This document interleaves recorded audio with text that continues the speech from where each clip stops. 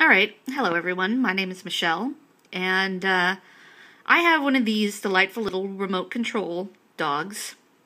That is a replica. It's a 1/4 size replica of K9 from Doctor Who.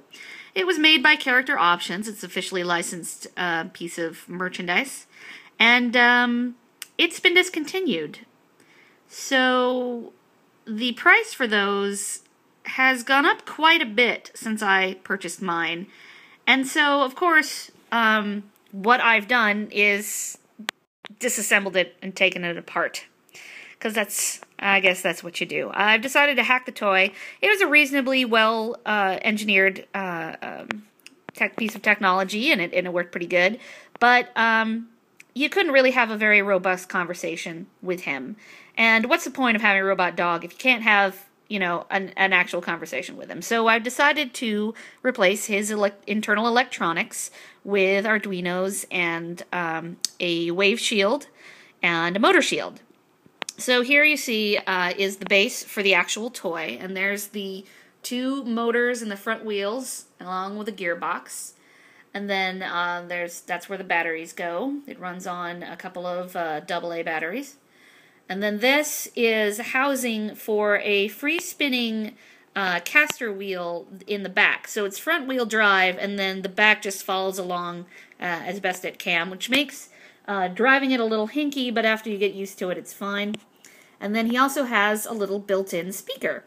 So you can see here, there is the Arduino on the bottom and the wave shield from Adafruit on the top, along with an SD card that is positively chocked to the gills with voiceover that has been provided by Dale, who is a delightful gentleman who does a wonderful K9 voice. And here is my tremendously awesome wiring job. So we're going to test this out.